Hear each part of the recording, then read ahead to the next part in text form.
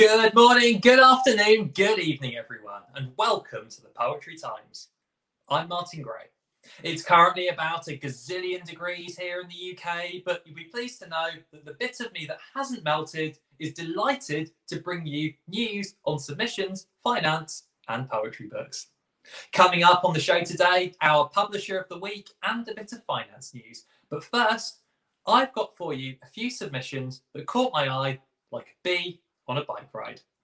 And first up, Aesthetica Magazine are inviting writers to submit their poems to their 15th Creative Writing Award for poetry and short fiction. Entries cost £12 per poem. However, the winner will receive 2,500 tea-obsessed English pounds. There's also a lot of other prizes too, including publishing, subscriptions, and mentoring. Entries are open to anybody from anywhere in the world until the 31st of August. Poems can be on any theme and, unlike many competitions, can be previously published, although they do need to be 40 lines or fewer in length. You can submit as many poems as you want. For full terms and conditions, do head over to aestheticamagazine.com. Next up, would you like your poem broadcast on BBC local radio in the UK? Thought you would. I've actually done this myself. In fact, I was on after Carly Rae Jepsen. And yes, I did have to Google Carly Rae Jepsen to find out who they were. See, I'm really uncool like that. I'm actually so uncool that I don't know if people still even say cool. Cool. Anyway, submissions are open to everybody based in their radio station's local area and stay open all year round. There is no specific theme, no specific length limit, also no fee, but also no payment. And the various local radio stations play uploaded content every day. They're not expecting something that's perfectly produced.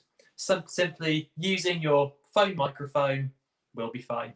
For full details and the entry form, head over to bbc.co.uk/upload. Finally, on submissions for this week, heading over to South Pasadena in the USA and to the Film and Video Poetry Society, a non-profit with a mission to encourage poets to further their ongoing explorations within the fields of filmmaking, video, digital, and media art. They are taking submissions until the 4th of September for their Film and Video Poetry Symposium.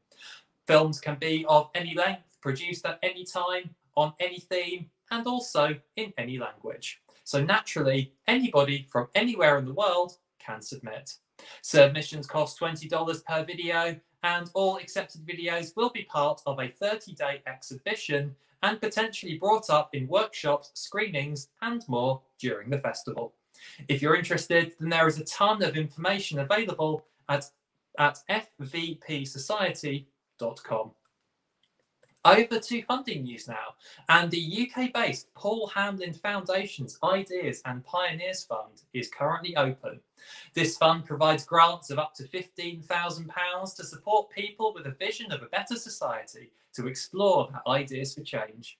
Their focus is on supporting ideas at the earliest stage of development, especially if your plan is risky or experimental. They say they are looking for potential and not the finished product. They also say they'd like most, but not all of the people they support to be between 18 and 30 years old. If this sounds interesting to you, then you'll be pleased to know that there is no specific opening or closing date for this fund and that anybody can apply. They say they want to support everyone from activists to researchers, as long as you're focused on exploring an idea for change. If this makes your ideas light up, then you can find more information and full details at phf.org.uk. Just before I move on to the Poetry Publisher of the Week, I just need to wipe my brow. Told you, it's proper hot here. As a quick aside, UK houses are designed to stay warm, not stay cold. We really don't do well in heat waves. Anyway, on to our Poetry Publisher of the Week, which this week is Broadside Lotus Press. Broadside Lotus Press are a USA-based publisher and a merging of two presses that spent decades providing a platform for Black and African writers, specifically Broadside Press, formed in 1965, and Lotus Press, formed in 1972. Their mission now is to provide processes, structures, and literature to engender and support a literate, politically conscious, socially responsible community capable of giving a clear voice to the reality, experiences, needs, and struggles of humanity. Instead of highlighting new releases, I am going to highlight 3 books that are still available for purchase and also important to their legacy. And first, we have A Different Image, The Legacy of Broadside Press. This is a collection of work from 6 of Broadside Press's most influential poets from the 1960s and 1970s, specifically Gwendolyn Brooks, Etheridge Knight, Audre Lorde, Hakeem Madhubuti, Dudley Randall, and Sonia Sanchez, as well as essays that are present the political, cultural, and aesthetic context of each poet's contributions to the Black arts and Black consciousness movements. A Different Image is, I quote, casting a new light on this exceedingly valuable literary tradition and articulates the connections between the poetry of the Black consciousness era and today's flourishing performance poetry movement.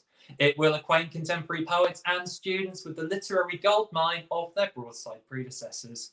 And it also includes recordings of the poets themselves. This book was selected by the Library of Michigan as one of Michigan's notable books of 2005. First released in 2004, it is 288 pages, available for $24.95. Next up, we have Adam of Ife, Black Women in the Praise of Black Men.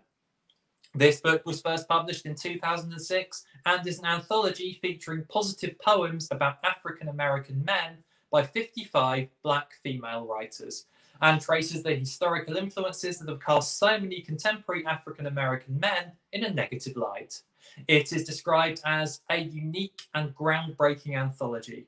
The insightful and informative introduction explains the historical reasons for the plight of many Black men today. The poems show understanding, compassion, and support. Adam of Ife, Black Women in Praise of Black Men, is 234 pages long and is currently available for $18 US. And finally, from Broadside Lotus Press, we have Booker T and Them, A Blues by Bill Harris, a bio poem originally released in 2012. It is described as the early 1900s were a dangerous time for African American men, whether famous or nameless. Punishment from any perceived transgression against the Jim Crow power structure came swiftly in legislative, emotional, or physical form, and it could well take one's life. Despite this reality, however, a number of African Americans still lifted their heads, straightened their spines, and spoke and acted against the mainstream. In Booker T and Them, A Blues, poet and playwright Bill Harris examines what he calls the age of Booker T, 1900 to 1915, when America began flexing its imperialist muscles, D.W. Griffith's Birth of a Nation was released, and Thomas Edison's many technological innovations set the tone for the United States to be viewed as the nation of the century. This book is a follow-up to 2009's Birth of a Notion, delving into American history by presenting evidence for a greater understanding of these men and the cultural forces that shaped them. It is 234 pages long and is available for $18.95. These books, as well as the rest of Broadside Lotus Press's extensive back catalogue, are available at broadsidelotuspress.org. And that is everything from me for this week. As ever, the links to everything covered today will be listed in the description below. And if you think that something should be featured on our show, then we would love to hear from you. Please drop us an email at poetryglobalnetwork@gmail.com or leave us a comment below. We have 6 shows per week here at the Poetry Global Network, as well as Bottoms Up, our fortnightly open mic. And I am here every Wednesday at 7 p.m. London time. If you like what we do here at PGN, then please do all that, like, subscribing, bell icon stuff, so that you don't miss anything. I've been Martin Gray. Thank you for watching. I will continue dissolving, and if I don't completely dissolve, I will see you next week at 7 p.m. London time. Keep on poeting, and I'll see you next time.